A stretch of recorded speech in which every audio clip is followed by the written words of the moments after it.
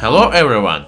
In this video I am going to tell you about such a dangerous and smelly element as bromine, which is the only element which can exist in a liquid state under normal conditions. In the periodic table of chemical elements, bromine is located in the last but one group of halogens between chlorine and iodine. That's because, from the point of view of its chemical properties, bromine is something between iodine and chlorine. Such properties of bromine led to its discovery in 1825, when two scientists extracted this same element from aqueous solution with the help of chlorine solution, independently of each other. This same experiment can be repeated today. I am using a weak solution of potassium bromide with a small amount of chlorine bleach along with hydrochloric acid. As a result, this reaction produces elementary bromine, which is why the color of the solution changes to pale brown. If to add some toluene or purified petrol, the bromine from the aqueous solution will rise to the top organic layer because such nonpolar solvents as toluene dissolve bromine better than water does. However, when this element was discovered, scientists didn't have pure potassium bromide solution. Back then, the first discoverers of this element used water from local springs rich in bromine ions. 1 liter of this water contains up to 60 mg of bromine. These element's compounds get into water from rocks, where they are easily washed away by streams of water. If water constantly evaporates, concentration of bromide ions will be gradually growing, because of bromine large atomic radius, which doesn't fit with crystalline grids of other minerals, for instance such as sodium chloride. That is why nowadays most of bromine is extracted from salt water in the Dead Sea in Israel or from brines in the deserts of the United States. Just like 200 years ago, today elementary bromine is mostly extracted in laboratories from bromides, for instance from the most widespread bromine-containing salt, potassium bromide. To extract bromine, I poured 50 grams of sodium bromide into a flask. After that, I proceed to make an oxidizer in order to oxidize bromine salt into elementary bromine. I decided to use a mixture of concentrated sulfuric acid and hydrogen peroxide, which is also known as piranha solution. Upon mixing of sulfuric acid with hydrogen peroxide, the liquid heats up. That is why I decided to cool it off in a bowl with ice. After cooling, I poured this extreme mixture into a dropping funnel to better control speed of the reaction. Upon reaction of potassium bromide with a drop of this mixture, the flask fills with bromine vapors, which boil because of the high temperature this reaction produces. Upon adding more liquid, bromine starts volatilizing from the flask, filling the fume hood with smelly vapors. Fortunately, I carried out my experiment using a powerful fume hood, because bromine vapors are very toxic, and if you accidentally breathe in such an orange cloud, you can easily say goodbye to your lungs. Besides, the very name of the element bromine is derived from the Greek word bromos, which means stinky. In reality, bromine smells like something between iodine and chlorine, like chlorine bleach, but it has a sharper smell. After these bromine clouds began forming, I noticed that the mixture in the flask was overheating and most of the freshly extracted bromine volatilizing.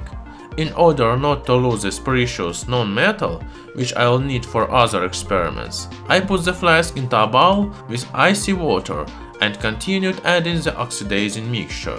In some time, there condensed drops of elementary bromine in the flask, which either floated on the surface of the liquid or sank to the bottom. The whole process of extracting bromine took 15 minutes.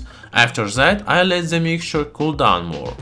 Since bromine's density is 3 times the density of water, it sank to the bottom. Now, we just need to separate it. The mixture still contained leftover hydrogen peroxide, which is why it formed, releasing toxic bromine vapors. As you figured, under normal conditions, bromine is a liquid. That is why it was very easy to separate it from the leftover reaction mixture, with the help of a syringe. Because of the relatively low boiling temperature of 60 degrees Celsius, liquid bromine quickly evaporates at room temperature, filling the flask with the same orange vapor. To me, bromine vapors looked very much like nitrogen dioxide, a gas which for instance forms when copper reacts with nitric acid. The only difference is the smell. Bromine smell is sharper and stronger. However, I think those who constantly compare smells of toxic chemicals don't live long. As you understood, bromine does not dissolve well in water. Instead, it creates bromine water, which is a mixture of hydrobromic acid and perbromic acid, with elementary bromine leftovers. Such a solution also formed in the leftover reaction mixture. It is prohibited to pour such a mixture into a sink.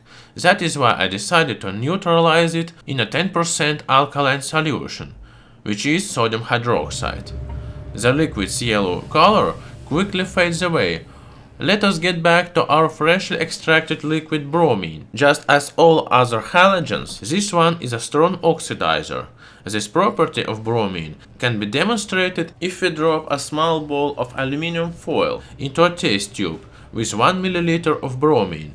The reaction starts in a few seconds and is quite active. I have conducted many different experiments with different elements. However, this reaction seems to be the most colorful.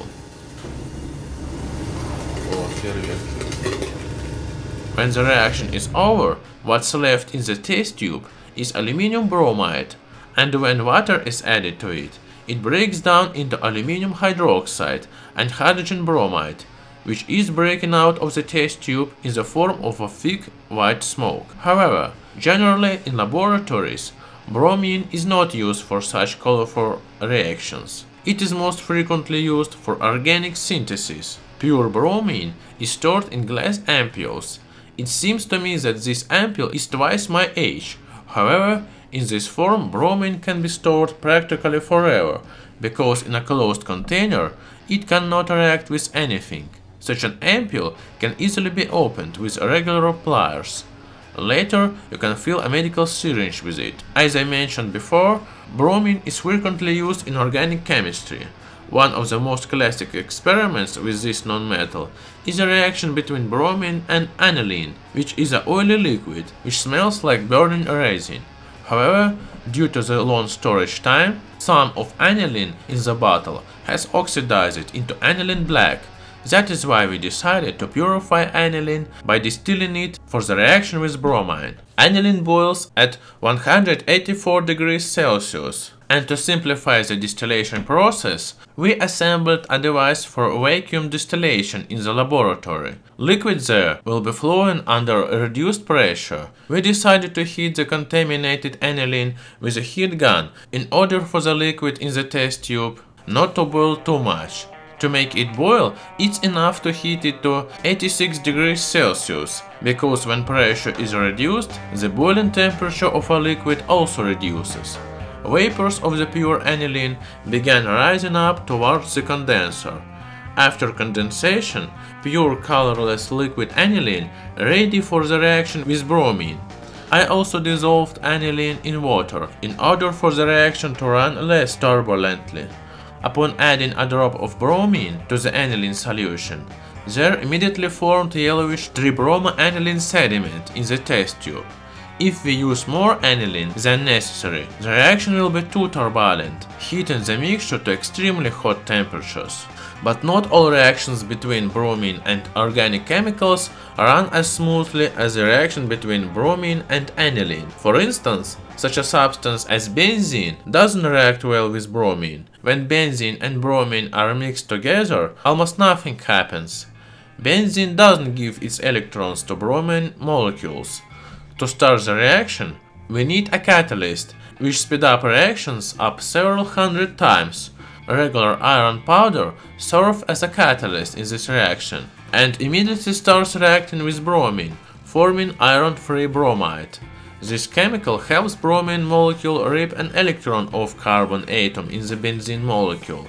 As a result of this reaction, the mixture quickly heats up and starts boiling, releasing the reaction product, bromobenzene, creating a whole cloud of hydrogen bromide. In order to prove you that this is really hydrogen bromide being released, I am pushing a stick soaked in ammonia solution into the test tube with the reaction mixture. When I do this, there forms white ammonium bromide smoke. The freshly formed bromobenzene contains bromine inclusions. I remove the remaining bromine inclusions with the help of baking soda.